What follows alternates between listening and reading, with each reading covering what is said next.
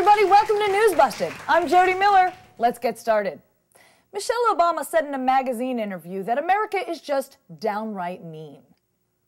And then complete strangers gave her husband millions of dollars so he could continue running for president.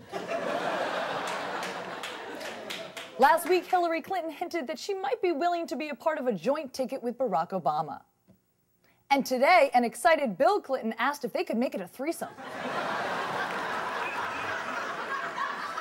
Author Margaret Jones, who wrote a memoir about growing up biracial and poor, admitted that her story is not true. She's not poor, she's not biracial, and her name isn't even Margaret Jones.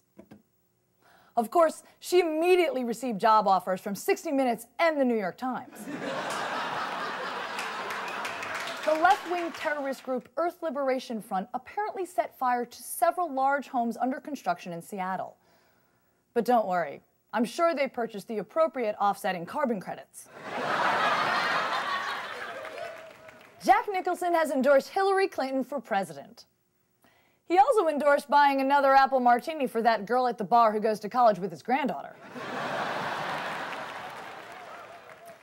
Amy Winehouse has been diagnosed with a bacterial skin infection. In a related story, scientists continue to search for a disease that Amy Winehouse doesn't have.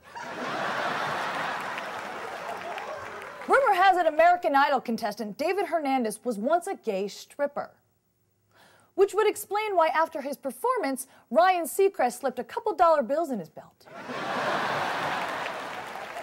And finally, rapper Lil Jon is starting his own winery, which is great, because everybody knows the best way to identify a superb Merlot grape is by biting into it with your gold teeth.